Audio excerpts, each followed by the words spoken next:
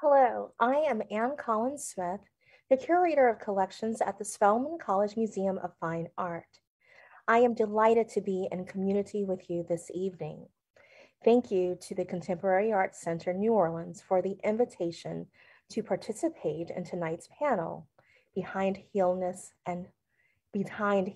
and Wholeness, Art and Health, as part of the exhibition Behind Every Beautiful Thing, Encountering Bodies, Wrestling the Human Condition. The exhibition Behind Every Beautiful Thing features multimedia works from 36 Gulf South artists, and it offers a deeply personal portrayal of artists' experiences with health and illness, and the reverberating impact on the life, body, and psyche of the individual and their community.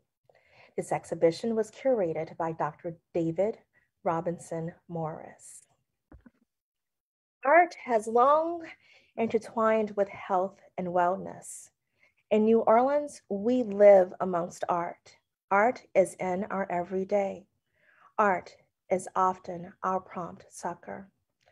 As we grapple with the resurgences during the pandemic, confront the myriad health disparities, and now the impact of Hurricane Ida, we are gathered together to discuss the power of art to bring healing, shed light on the myriad health disparities hindering equitable health outcomes, and articulate what lies beneath and behind our collective inability in this moment to heal whole.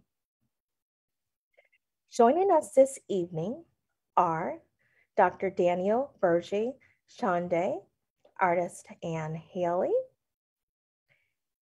whose work is featured in Behind Every Beautiful Thing, and Dr. Cirecie West-Olatunji. Please, panelists, say something wonderful about yourselves. The panelists' bios are in the links that were shared and also on the Contemporary Arts Center's website. Sure, I'll start. Something wonderful about me. I have a lovely son, a 5-year-old son.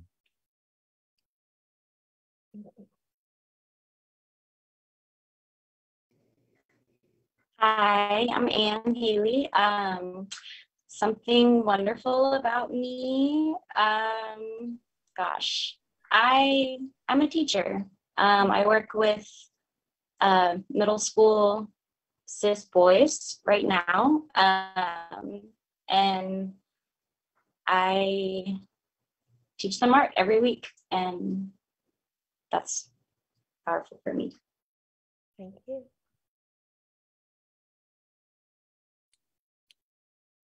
Something wonderful about me. Well, I want to be really present. We are still in recovery since Hurricane Ida. And so I'm just glad to be back home and in recovery. So it was a beautiful day today. I'm feeling very grateful for that. It was absolutely gorgeous here. Thank you. The irony of the photograph that I'm ensconced in, the name of this exhibition was Presence. And it speaks to soft power and being present. And I am grateful to be present in New Orleans during the time of this pandemic so that I could help navigate, because I'm a daughter of a woman dad now, to help my dad navigate the recovery. So thank you everyone for joining us tonight. So a bit of a biographical question, but through inspiration. Who or what brought you to your practice? Your professional practice, your avocation? Dr. West-Olatunji? My mom was a counselor, so I'm biased. You know the drill, absolutely, to be present. So I would say I've always had a calling, right, to be a healer in that sense, actually. And so it's taken a while for me to blend those things, what I would call the organic healing. and then, you know, being plunged into a very different kind of world where I acquire my skills and then having them to blend again so that I could be useful and recognizable to people in the community, in the world, and so on. And I've been fortunate that that was able to happen. So I think I've always, I mean, just thinking in terms of some of the spiritual aspects of that, of being very, very young and having visions, seeing people who were no longer alive, who were sending messages and so on, and really being receptive to that. And then, as I said, connecting that to more of the science of being a therapist, and then bringing those things back together again has been wonderful. So I'd say, I'm not sure if it's a person, but just recognizing that this is who I am. It's who I've been. Thank you. Doppelganger, Anne? Well, I guess, I mean, I've made art since forever. I think more so for me, it was something that changed my art practice. When I just moved to New Orleans in 2015, I got in like a major car accident with an 18-wheeler and had a chronic neck injury. And that process of healing, also especially healing in New Orleans, which is a place that is constantly healing, felt just very moving for me. And I mean, my previous work did actually involve bodies and movement, but it wasn't until that accident and having to process all of that I had to confront my own body and my own ability to move. So I guess I would not be where I am in my art practice now without that major incident. And I think a lot of it too was not just like the creation of it, but the communication through that creation and the conversations that it started with other people in my community. Dan? Sure. So I'm a physicist by training, and you know, spending all my days in dark basements made me want something with a little more human connection. And so I decided to study something called medical physics, which is, among other things, building new types of medical devices to image the body. In doing that, I found that I was really interested in getting into patient care. And then that's what took me to medical school. And then I found a calling in radiology. So I went back into dark basements, but this time for helping patients. And, you know, the whole time I've been Black, right? And moving from this academic space, which has certain protections from some of the challenges of society, to being much more present as a doctor, a clinician, I started to kind of struggle with, you know, the work that I'm doing, while meaningful to me, is not in the service of equity, right? There's a lot of work that needs to be done in the equity space, and it's up to our generation, as it was the generation before, to try to do as much as we can to fix it, so the next generation doesn't have to worry about it. And that's what really brought me into this space of exploring how art can be used as a tool for health equity. And so now I work in the space of developing empathy and trying to use art as a tool to develop empathy and to create more inclusive spaces in healthcare. Thank you. How does one develop empathy? Can I take this one? Please. Okay, cool. So it's really interesting. I like to explain things with analogies. So empathy is being able to see yourself in another person. Now, there's a field of science called neuroaesthetics, and neuroaesthetics is how our brains interpret art and how that invokes emotions. And in the study of neuroaesthetics, some work has been done that shows that in our brain, we have these types of neurons, nerve cells called mirror neurons. These are the nerve cells that help us do this monkey see, monkey do activity, right? It's also been shown that those are the circuits and pathways involved in an empathetic response, which is like, that's step one, right? Our brains have wires and pathways built for empathy.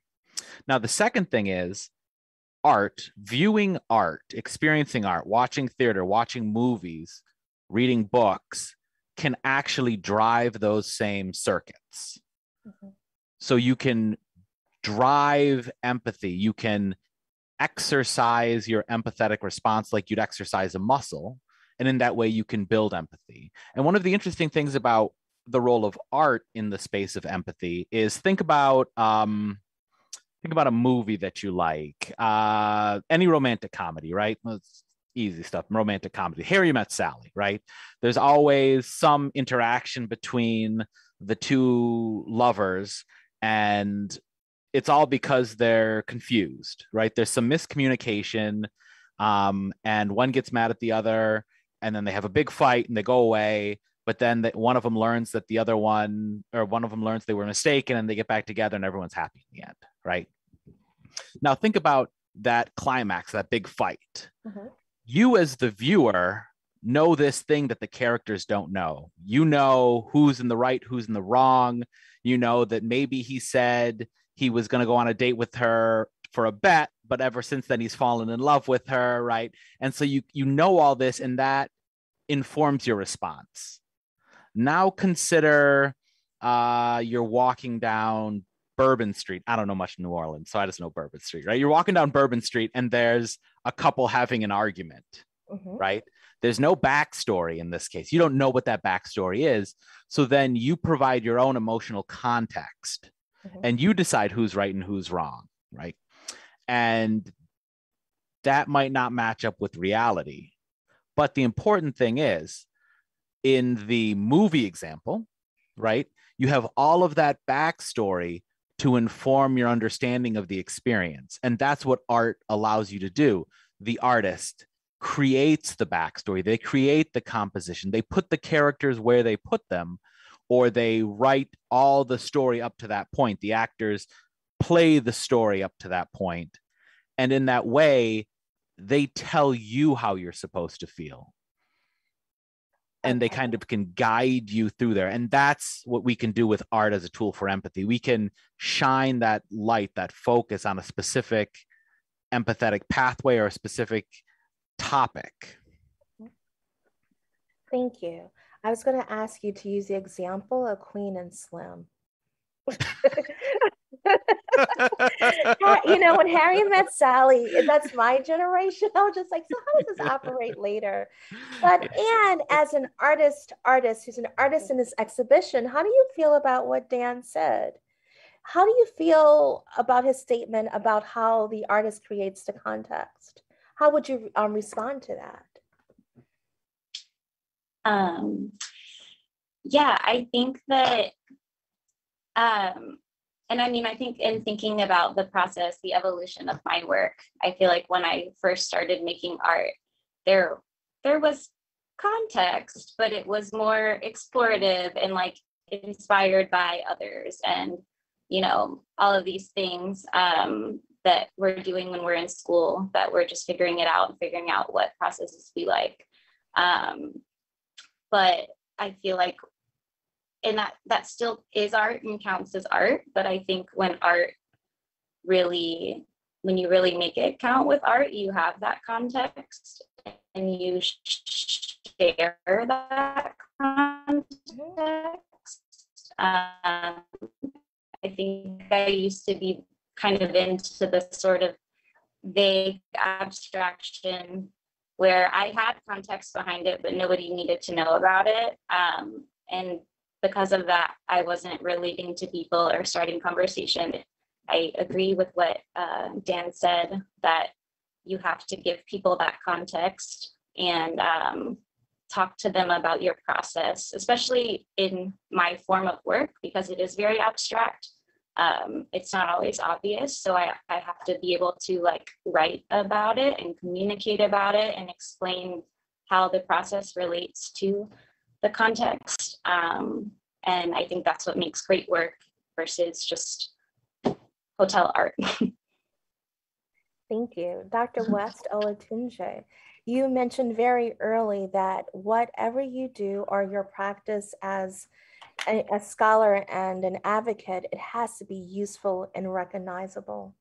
Can you tell us more about that, please, and how that is deployed in your professional practice? Yeah, so it's important to see art as a reflection of what's happening in the moment in society. So it captures that. It can capture fractals where you have just a brief moment and be so just so crisp in the way in which it reflects how people are feeling, whether it's positive or whether it's negative. But I think when I listen to Anne, as she talks about her evolution, I hear the word courage. So it takes a while to become emotionally mature, to be able to articulate what it is that we're feeling and capture what we are feeling, that sense of community that reflects where we are in a moment in time, in a moment in society, in a moment in an era. And so it's important for us to see that art is not separate.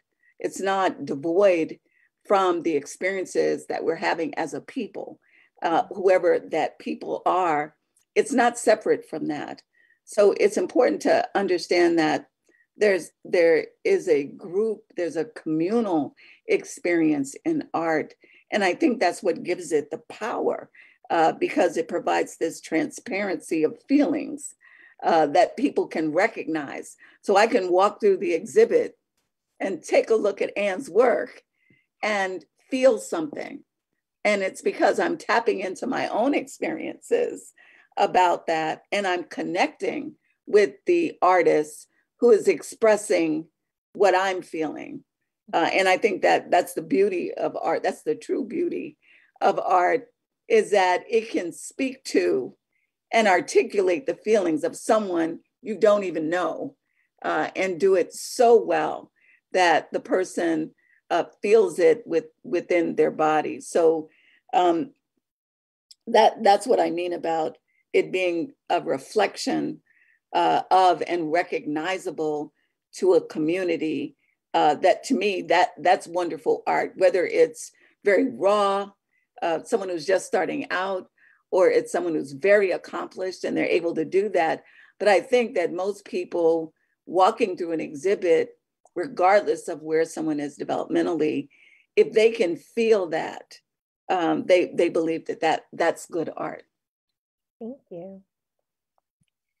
Dan, would you share more about the People's Heart, please? Emphasis on the art. Yeah. So first of all, I guess I have to say I mean, to say I'm a socialist, who knows what that means, but I believe that hospitals and large corporations have an obligation to improve the lives of the people in the communities that they exist in.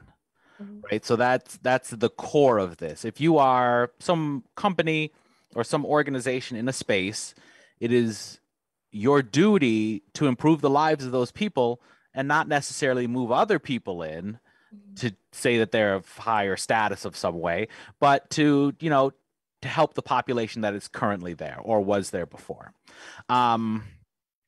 And what we would do at the hospital I'm at, or many hospitals in the United States, is we'll have our large academic medical center, and then we'll put little outpatient centers in the communities, right? Where patients can come and get their MRIs or their X-rays, or they can see their primary care doctor. And it's very common to put these in those office parks, right? And they have no connection to the community. They don't engage in the local economy. They don't help the local groups. And, you know, this is multiplied X-fold in underserved populations. So our people of color, our LGBTQ individuals, our patients with limited English proficiency, right? We're not good about supporting these communities the other 364 days of the year. We're only there for them when they come to us, give us money to make them less sick. Mm-hmm. And, you know, as we're kind of in this time of social justice and coming to grips with, you know, what it means to be an equitable society, one strong push that I had was we need to become engaged in communities. And one way to really do that is to not just support the health aspect, but all the other aspects of community. And a large part of that is the arts that a community develops for themselves, because that's the voice of that community. And so what we do is we work with local artists, artists from across the world. And what we try to do is curate installations to very specific topics of health equity. So we would have like an installation. We just wrapped an installation on individuals experiencing homelessness. It was called Off the Grid. And it was actually, all of these individuals were taught by professional photographers, the art of fine art photography. And then they were allowed to go out into the world. They were all given high, expensive digital cameras, and they were told, you know, just take pictures of things that you find beautiful. And they met with the photographers every week for 6 months. And they used the opportunity to learn skills of photography, but also to use that as a way to discuss and have like a group therapy sessions around issues of homelessness. And so then from that, and they were able to collect like 6,000 images, and they just have this amazing collection, this amazing body of work. And what we did was we took about 20 of those images along with quotes from the individuals in the project, and we put them on the wall in our hospital. And I mean, these things were really nice. And so as people were walking by, like the main drag of our hospital, they would see this art and they'd stop and they'd look at it and appreciate it as one does with art. And then they would look and they would see the story. Like, by the way, all of these pieces of art that you just felt were beautiful were created by individuals experiencing homelessness. And then what that does is it allows you to then have that context after you've made that connection. And you say, wow, you know, that person is capable of creating something beautiful that, you know, I would try to create, or maybe I couldn't even create.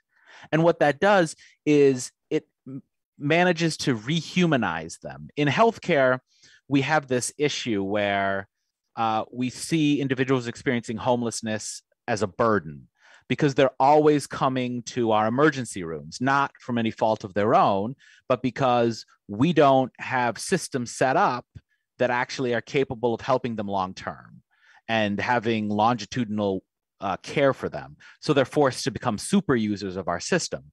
And the more we see them in the inpatient and the emergency setting, the more we begin to think like, is it that person's fault, right? Are they coming in because, you know, they're a bad person?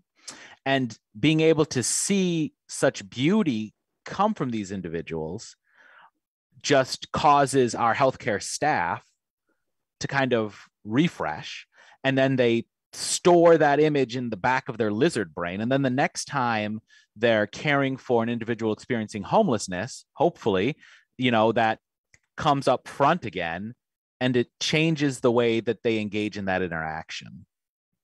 Thank you. How else are the artists impacted by that project? How are different artists impacted by the project, or these same artists? The specific project. Oh man, this was a really interesting project, I have to say. So it was created by a doctor who was also interested in photography, and then a number of other photographers. And she didn't help co-create this thing because she was a doctor. She was a volunteer at this emergency shelter, and they wanted to open up the shelter all day instead of just having night service. So they wanted to raise some money, and they said, oh, well, we could do this photo thing to raise money. And the cool thing was they called it off the grid, because typically individuals experiencing homelessness are just kind of like, we see them separate from our world, right? They don't have addresses. They can't, become meaningful parts of the economy. They're just kind of like somehow ghosts moving through space. And what they did here was the goal of the project was to get people back on the grid. Mm-hmm. So in teaching them the skills of photography, they were able to actually get them opportunities to work city events as photographers, start to build up, an income, some sort of like following. And a number of these individuals were able to become domiciled. And then furthermore, a lot of them found their voice as advocates for other individuals experiencing homelessness. Thank you. Yeah. I would love to return to impact and a charge for us near the end of the panel, but I'd like to pull the scab off of something. What makes us enable to be whole, to heal whole temporarily? What's that challenge? What's the chasm? What's the levee? Besides the kind of the obvious.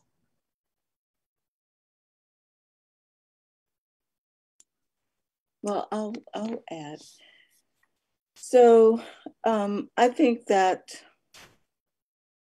it's important for us to embrace ourselves in every which way that sounds like. It's hugging ourselves in real time, physically. It's also doing that emotionally. I think that, certainly our society contributes to this issue of not being good enough. Our society tends to focus on the beautiful. If you take a look at, what the media is and what it looks like and so on. And so that becomes a measure for people of what they should look like, instead of us really getting our cues from other spaces, and those spaces that will tell us that we're good enough. I mean, everybody's a work in progress, that's true.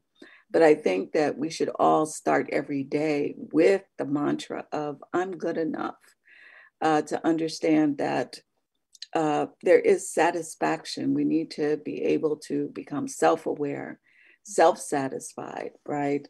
To be able to go through the various levels of healing and transformation that are needed in order to live abundantly in life. A lot of people concentrate on happiness. We tend to talk about being happy, wanting to be happy, not happy, sad, depressed, and so on. But I say that we need to really focus on things that are much more meaningful, and really just starting with this idea that I'm good enough just as I am. And that's accepting our, frailties, It's accepting our weaknesses. It's accepting our faults. And it does also mean that we're good at making choices about who are the people that we surround ourselves with. Are they people who also embrace this idea that we're good enough? Because it means that they're going to be very forgiving about the kinds of experiences that we have in growing. So that's life. Life is messy. Life is filled with failures and successes. It's filled with a lot of disappointments. It's filled with surprises. It's filled with all kinds of wonderful and delightful things. But our ability to cope is really based on our ability to withstand all of those things and to transform. So, you know, maybe I wasn't that person yesterday, but I am that person today. And the question is, how did I get here to be able to do that?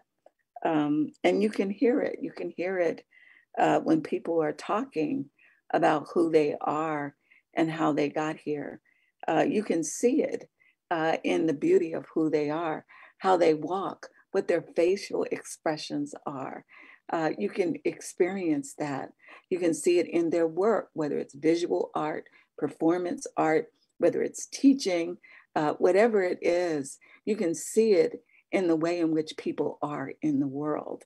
So I think that's important. When I think about what Dan said earlier, I was going to bring up neuroaesthetics, so I'm glad that you did.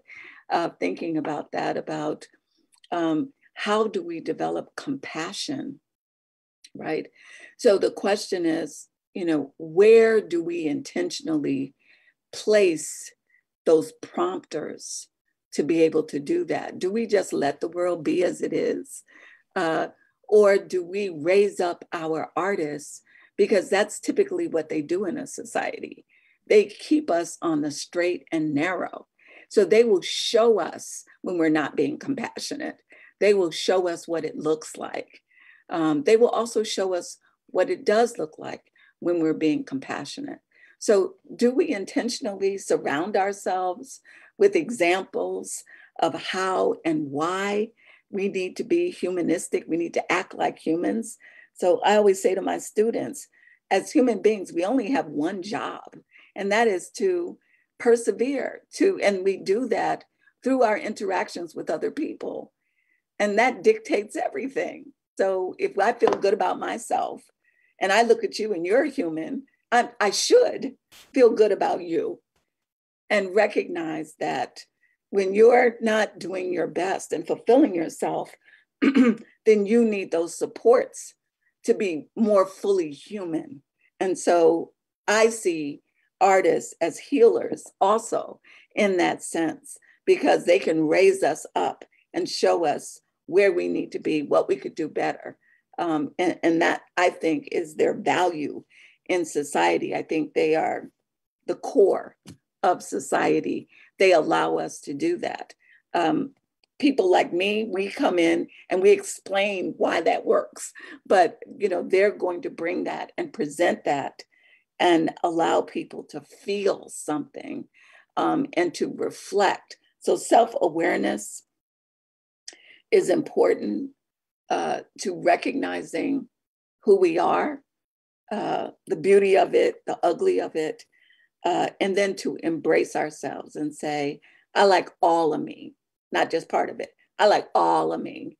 And those parts that are not as good, I'm going to work on those. And those parts that are good, I'm going to share them with other people. Thank you. There is a question that is very similar to the one I was going to ask Anne Haley. And the question reads, so as the artist in the room, how do you think about the academic and or medical concepts of empathy? And how do they square with what you want your art to be received by, how you want your art to be received by others? That's a great question. I mean, especially my experiences with receiving or not receiving empathy from the medical field. And and maybe there I can kind of tie in the question that you just asked in with this too. I think that this idea of wholeness, I had to go through my own journey of understanding my own internalized ableism in thinking about wholeness. I felt like when I had my accident, I was broken, and that to be whole, to be fixed, was going to be this like linear journey from broken to whole. And the truth though, is that like we are all born whole. And, you know, it's not, even if we are not born able-bodied, we are still whole. And even if we are born able-bodied and something happens and that changes, we are still whole. I think that healing is different than being fixed. And I think going into my healing process, I was expecting doctors to fix me. And I wasn't thinking about how I could heal me. I was really just waiting for them to do the thing to fix me and make me better. And many doctors, you know, like doctors save lives, doctors are great, and they're also human harm and can have a lack of empathy and often a lack of understanding of actually what their patients might be going through. They haven't necessarily had the surgeries that they are doing. And so they're kind of lackluster in the ways that they communicate how that can affect you for the rest of your life. And, you know, the sort of vague, like, well, yeah, we're going to do this thing and it's going to make your neck better, but like, you'll probably still be in pain the rest of your life. But like, you know, and now at least the bones won't be moving around. And so I guess I had to come to terms with understanding that like, I'm never going to be fixed, but I can heal. And that the wholeness was always there. I just had to live myself differently and carry myself through that. To answer both of those questions in one, I think I had to learn that doctors are tools. They're tools to help me, you know, get through this process. But it's really me. It was my body that healed itself. My body did all of this work. Also thinking about wholeness, like, yeah, as a society, we are maybe not whole. Maybe we are broken as a society, but as individuals, we are all whole. Maybe we're not all healed. And maybe that's where society gets broken, when people running it are not healed. But I think that if we all individually work on our healing, there's no way that it would not like impact our society to be whole. So, Anne, you probably teach or interact with. Yeah. Okay. So you teach and interact maybe with a younger audience. How do you impart that upon your students? In this world that's full of, you know, video gaming and social media, which counteracts sometimes our personhood and humanity. So how do you impart that? Yeah, it's an interesting question. My students are, I mean, I've taught all over New Orleans, charter school, private school, free art studios, all of that. But the school that I'm at currently and that I've been at for the last 5 years is a boys' home, and the students live there. And if they have home to go to on the weekends, they do, not always. And so they and it's all a case by case basis. They're all coming from different backgrounds, but a common theme is that there have been struggles in their lives and lack of support oftentimes. And so with this particular group of students, it's not the same as when I was teaching like the bratty private school kids who would like abuse my supplies and not understand the importance of like this one black marker, the only one left because we've run out of all of them. That didn't mean anything to them. But like the students that I'm teaching now,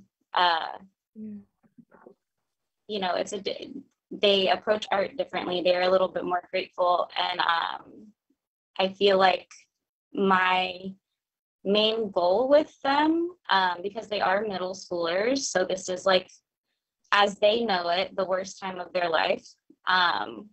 And the first times that they're feeling insecure. And they all think that they're terrible artists, and like, they all think they can't draw. They all, you know, get down on themselves. And like, ultimately my goal is to just prove to them that like, they are artists and they can do these things, and they can do them in whatever ways they want to approach them. And there is generally like in the curriculum and I get to create my own curriculum, and it's often sort of felt out based on, you know, what students already know and what they don't, and often just like figuring out what they're going through and what kinds of lessons would be beneficial to their healing. So we do a lot of like, you know, self-portraits where we talk about things that we want to leave in our past and things that we want to see in our future. And, you know, different, like making their own shields that like, what are the things that protect them? What are the things that are going to keep them safe? So I guess you know, it's not always like so verbatim that I talk to them about healing and that. I mean, we do talk about like social justice and things like that, but I think it's often, I try to let them get there on their own, and sort of just listen to what they're concerned about, because they have concerns, and sort of trying to problem solve with them that like, what are ways that we can make art to impact the world. And similarly, like at another school in 2020, I did a mural project with some students, middle school students. This was a different school, but they chose to do a mural that was for social justice, and they chose a quote, and like created this planet that had all of these different characters that they had all created that all looked different, that were all inspired by their own selves, really. And all of the characters had flags, and the flags had something that was important to them that they thought should be a main focus on this planet. And so we saw everything from, and they chose all of this, choosing like, let's see, there were flags about clean water for all people, and Black Lives Matter, and LGBTQ rights, women's rights, education, access to education, and other various things. But that, like I said, I think a lot of that was just letting them speak to what they thought was important, and me just kind of giving them the tools to be able to do that. So, okay. Yeah. Thank you. Thank you. So the other question is, how do the conceptual, academic versus the experiential and personal aspects of art and its creation fit together? That's for Dan and Cirecie. So, you know, first I would say that this academic framework is really just a framework for looking at the concept of empathy and looking at the concept of design. Kind of like if you're a wine drinker, some people drink wines and they'll talk about the tannins and the notes and all that silly thing. I mean, I don't drink wine, right? But they'll talk about all these things. And then some people drink wine because it's just like, yeah, it tastes good, right? And they're both equally meaningful ways of discussing something that inherently we or a group of people just enjoy, right? Building empathy, concepts of art affecting behavior, these are just inherent things that exist. And as we try to kind of get a better understanding of why they exist and how they work, we have to, one way in which we do that is by putting them to these academic frameworks. But that doesn't necessarily mean that we're subtracting from this deeper, more personal experience. And I'd say, you know, this overarching thing that I do is actually called experiential design.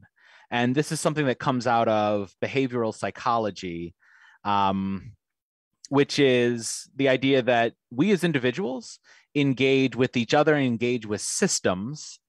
And these systems can change themselves in certain ways. So they can either better or less well serve us or serve whoever their customer, end user, patient, whatever you want to call that is.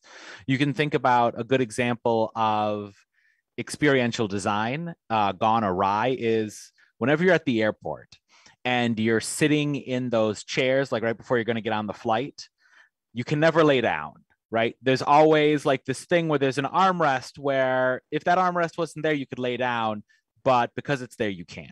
That is a type of architecture called hostile architecture, right? It's preventing you from doing something.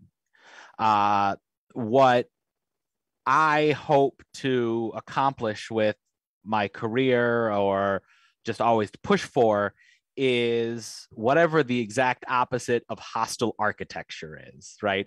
I want to help other people build more inclusive spaces, more welcoming spaces, more warming spaces. And I have to say, listening to Anne and how you help the children that you work with, it sounds identical to the artistic director I work with for the People's Heart. She's an art therapist, and you know, she would tell me that she could walk into a room with a shoe and she could just call herself a shoe therapist, because sometimes it's less about the thing that you were getting the person to engage with, but the fact that you're engaging with them and helping them on a way of self-discovery. And, you know, that's to a degree what art is when we're young in school. It's a way to self-discover.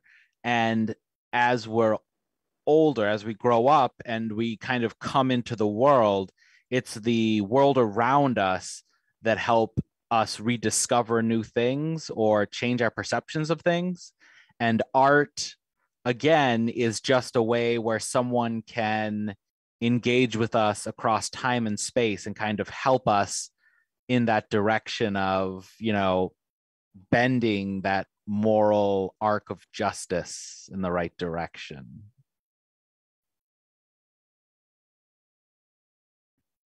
Superbly stated. Dr. West-Olatunji, please. Yeah, I'll add to that. So I think the work that, what I've come to believe in my career is that the idea of those things being separate is very much a part of our paradigm in this society. But there are other places, there are other societies where they're not. I remember back in the late 1990s, I was in Japan and working with educators there. And their scholars are not even considered reputable or credible if they don't partner with practitioners to engage in the research. And that's because we need the folks on the ground with the pulse who are really experiencing it to be able to help us to have more truthful research in which we engage.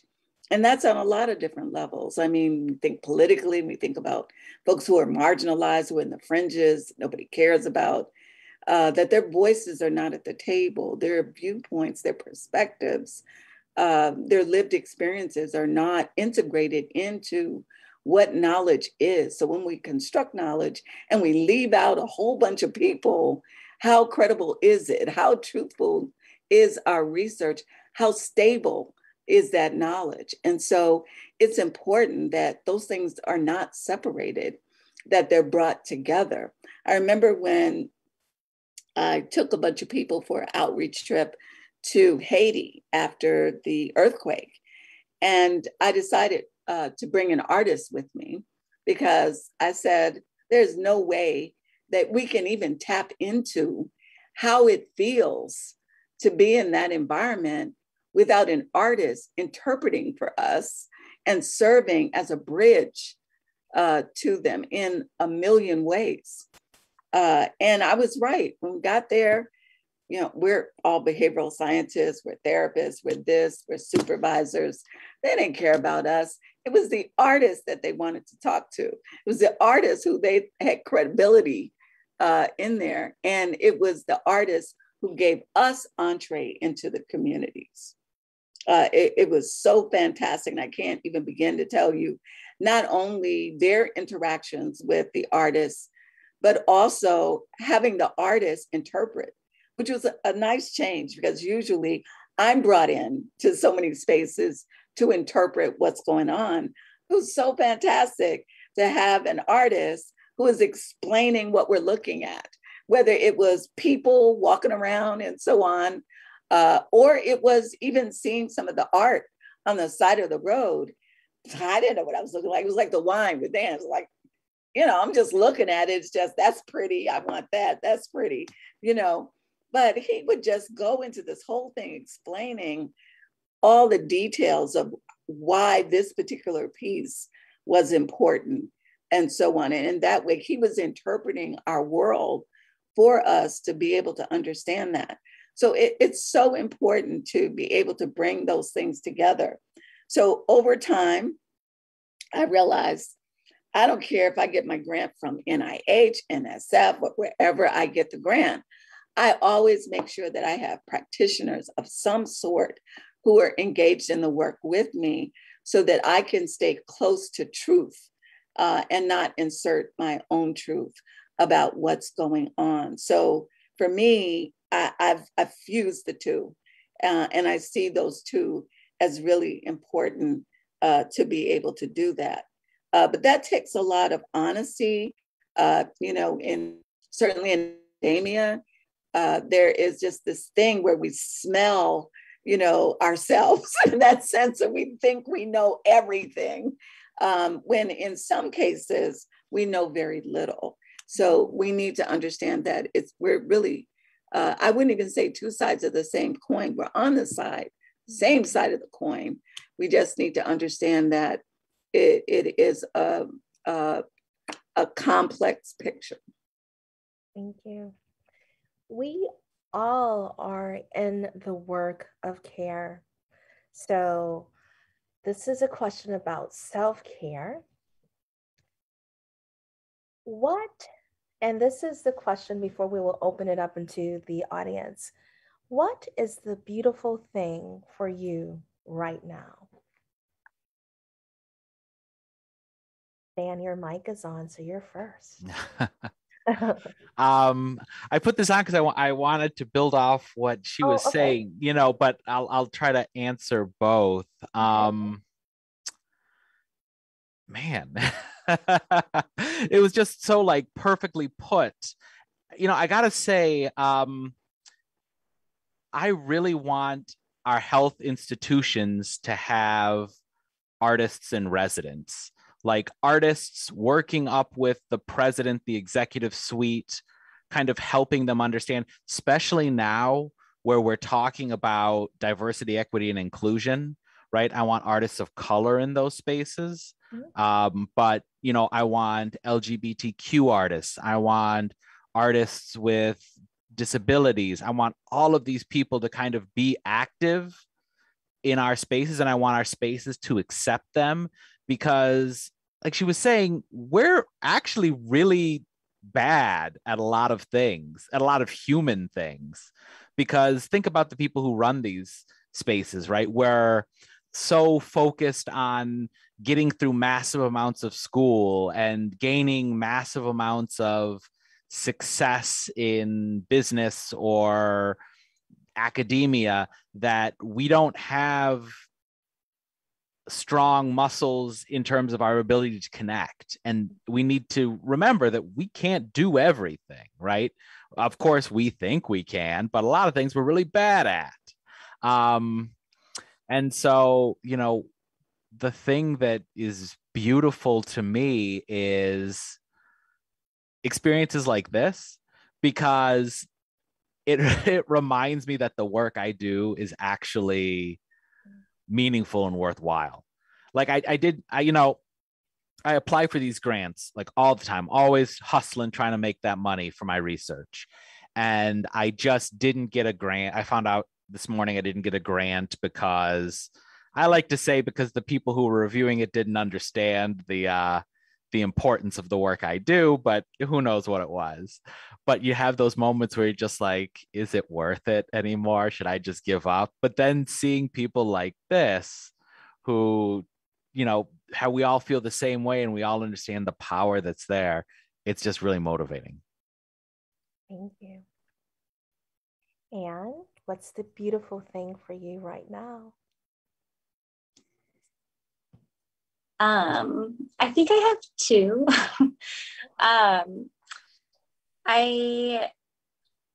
And they'll kind of overlap, but I think that, so I guess I'm on like year 6 of my healing process. And so much of that time I spent creating work privately. You know, I wasn't showing it. I didn't have the capacity to be in shows or anything like that. It was just a long drawn out process of creating a large series of work.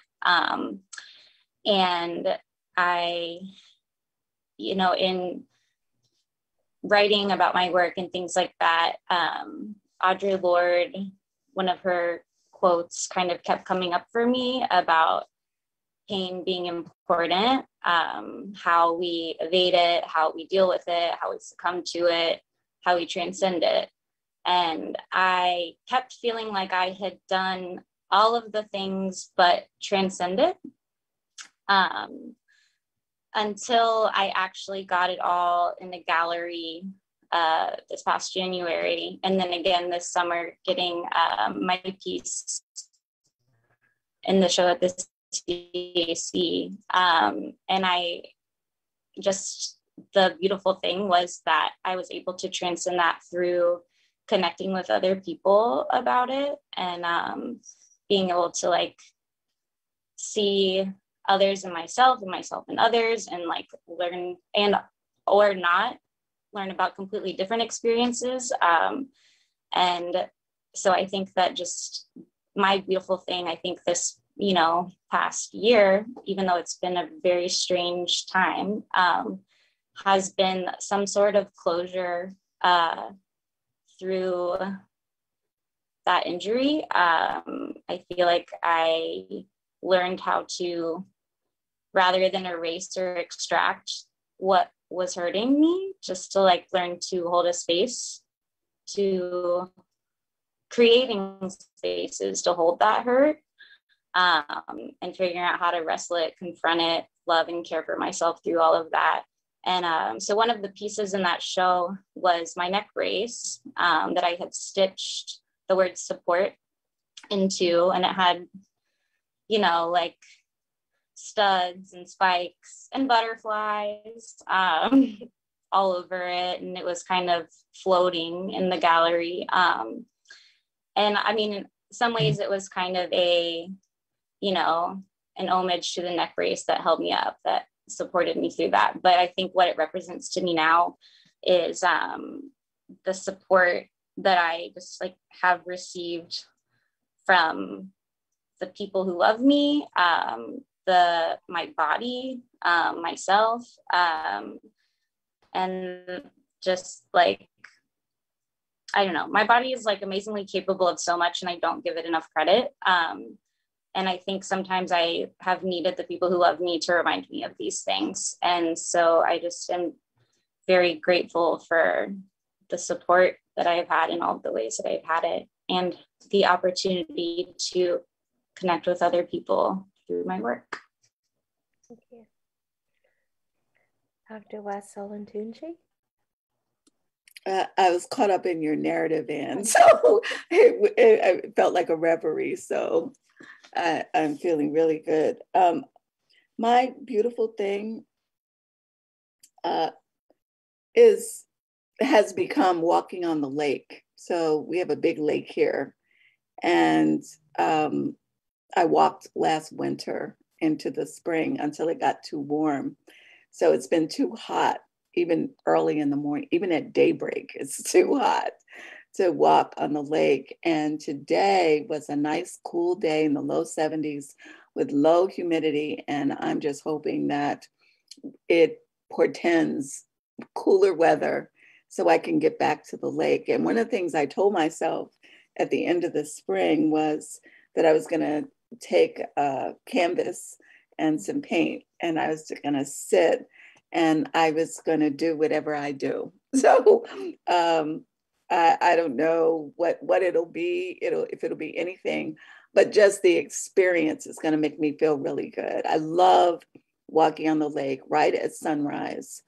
It is just absolutely beautiful. I love the wind. I love all of the wildlife and everything that's out there. It is just a wonderful feeling and reminds me of my childhood when kids, you could just roam the neighborhood. There was undeveloped area, so you were always walking in weeds, trees. I mean, just, you're just wandering around, picking up random things, looking at them and just learning about the world. So it reminds me of that time in my life, and that it's a beautiful thing. Everything I see feels so just beautiful. It's just so crystal clear. It's such a beautiful image that only my eyes can see. So I'm gonna try to capture that and see what happens. So that's my beautiful thing. Thank you. I asked the question about, our inability to do things whole. And I like to relate that to a poem about circles that was shared to be by our dear friend and mentor, Joe Moore Stewart. The poem goes as this, and now my phone, okay. They drew a circle that shut me out, heretic, rebel, a thing to flout, all of us. But love and I had the wit to win. We drew a circle that took them in. And that's by Edwin Markham. Thank you for being a part of this circle. It's been a fantastic experience. It's been healing from a particularly difficult day. And I'd like to invite everyone to experience the exhibition Behind Every Beautiful Thing, Encountering Bodies, Wrestling the Human Condition, that's on view at the Contemporary Arts Center until Sunday, September 26th. Thank you, everybody. Thank you for your openness, your professionalism, your passion, and thank you for sharing about your journey. And it's been a wonderful evening. And you can read more about the panelists on the website or on the Contemporary Arts Center's webpage, but Facebook page. And I would just love to thank you again. Gratitude is helpful. It helps with the healing. And I can't wait to interact with you more beyond this panel and just be a part of it and contribute in what way I can, because I've certainly, participated in this feast. And I hope everyone has a wonderful evening, and gratitude to Dr. David Morrison for curating this extraordinary exhibition. I'll see it a couple of times before I leave. So everyone have a wonderful evening and good night. Good night.